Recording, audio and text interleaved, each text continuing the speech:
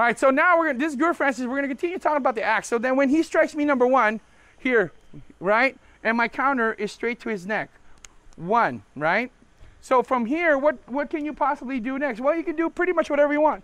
Here, strike to the other side, strike down, right? And then even when he does the other side, here, since we're going low, strike here, right? But let's have a little bit of fun. So let's say he's striking me here, boom, right? So I'm countering here. Instead of just striking at the neck, I'm gonna hook him in this way, right? Remember, this is the characteristics of the beak. So when he strikes me again, boom, strike here, pull him in this way, right?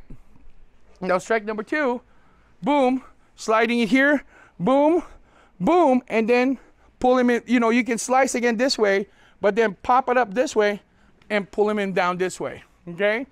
We can even do that to the other side.